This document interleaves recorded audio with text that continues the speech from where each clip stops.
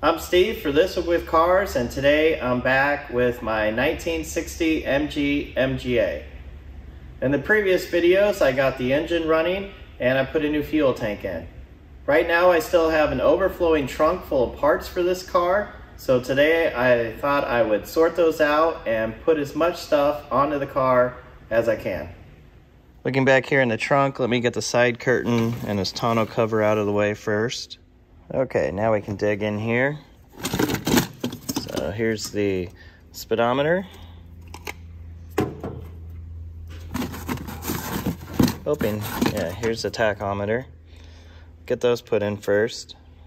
I'm sure that most people are familiar with how this works, but for those who haven't worked much on their car yet, this clamp right here is what holds the gauge in. So it's actually really easy to remove the instruments from one of these cars. You just unscrew these nuts here. And then this bracket, I have to get these lock washers off of here first. Then this bracket just clamps the gauge onto the dashboard. This is pretty much how it works on almost all of the British cars that are from this era and older. So if you have a problem with one of your gauges, it's actually really easy to pop out. On your tachometer and speedometer from a car like this, you'll have a cable that goes into the back of it that you need to unscrew. The light that lights up the backlighting, it just pops right off. And of course, if you have a gauge that is run by electrics instead of cable or a water tube, you can pop the gauge out of the dashboard, and that usually gives you really good access to removing the electrical connections from the gauge. Then you can pop it out and you can send it off to be rebuilt or take it apart yourself, whatever you're needing to do with it. To put these clamps on, you could crawl under the dashboard, but usually I just do it by feel. Try not to lose your little lock washers when you put them on the studs.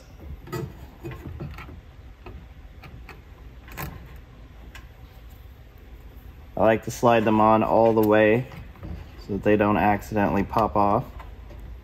And then your aluminum nuts.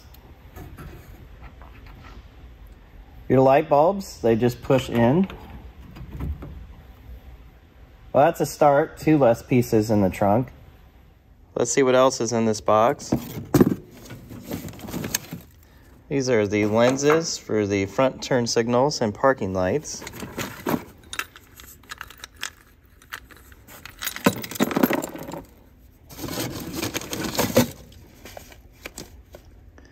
Oh, look at that. That's a full set of brand new knobs for the car. So there should be a gasket that goes in here, and that will allow this to be held tighter. There should also be a bulb right here. There we go, that just twists on. You can see how loose that is. That's because the gasket is not there.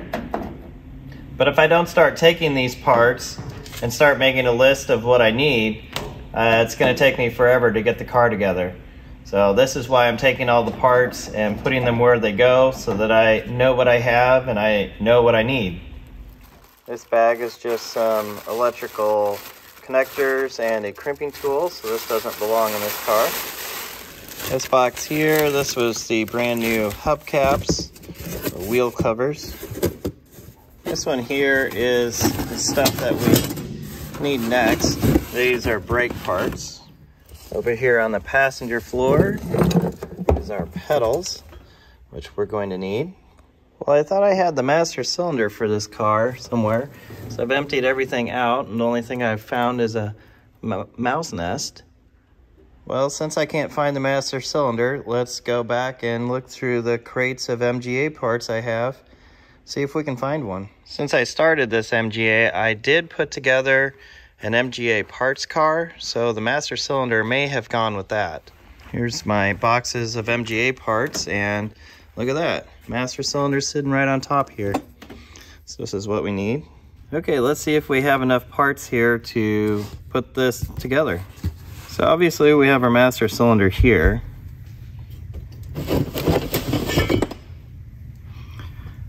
This bracket right here is what holds the master cylinder.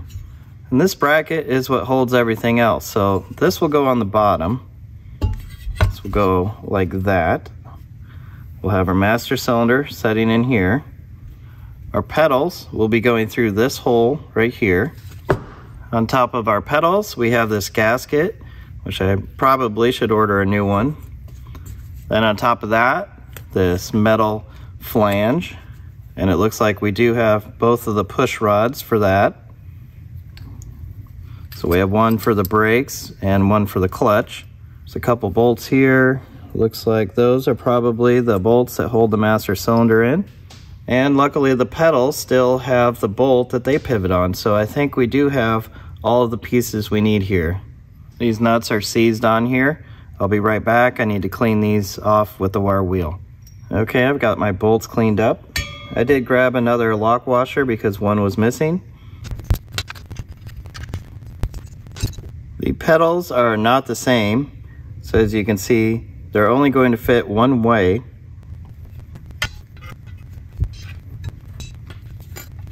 It's kind of awkward to hold everything together. You have this little spacer that goes between the pedals. You need to balance that so that that is centered.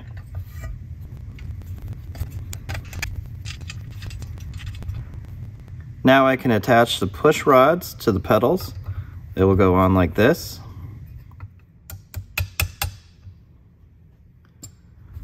Now you can get a better idea of how this works. The master cylinder is going to sit up here. These push rods go in there. The master cylinder bolts up just like that. So now when you push down on the pedal, it's going to push the push rod back, push the cylinder in the master cylinder back, and send out the hydraulic fluid down to the brakes or to the clutch. So the good news is it looks like I have everything. The bad news is I probably need to rebuild the master cylinder or get a new one. I just went to look through the new parts that I've ordered for this car, and I already have a brand new master cylinder. That's probably why I took the other one and threw it back with my parts.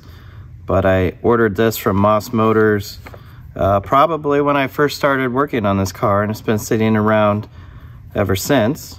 So I can bolt this master cylinder here into this bracket, and then everything is pretty much ready to go into the car.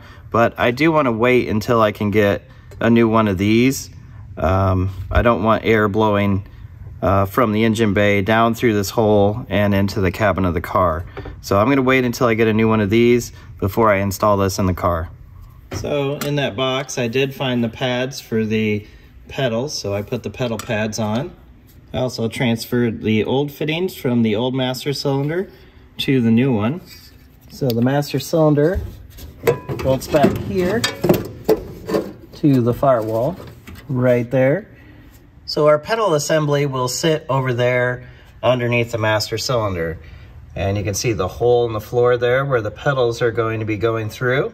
And since this is a British car, it's set up for both right-hand and left-hand drive. So on this side, where we will not be putting the pedals, we have another one of these that is just blank. That gets bolted onto there to cover up this hole. There was only one more major piece that I saw in here, and that was the washer bottle and the bracket that holds it. If it's a pretty large piece from now on, if it's not on the car, I probably don't have it and need to order one. So you can see the washer bottle just sets in that bracket. There's a couple bolts that go through the bottom of the bracket. And right here next to the heater, you can see those small holes there, and that's where the washer bottle bolts on. Okay, the washer bottle is in place. I pulled out all the screws that were holding the heater up so that that can set down where it's supposed to go. I am not going to screw that down yet. I want to make sure that that doesn't leak before I put the screws in it. But I think things are really coming along under the bonnet here. Well, it looks like I need some parts before I can go any further, but at least now I have a really good plan on the next steps of getting this car running and driving. And at least for the first time in a long time, I'm able to close the boot lid. If you want to see more videos on my 1960 MG MGA, comment below and click subscribe.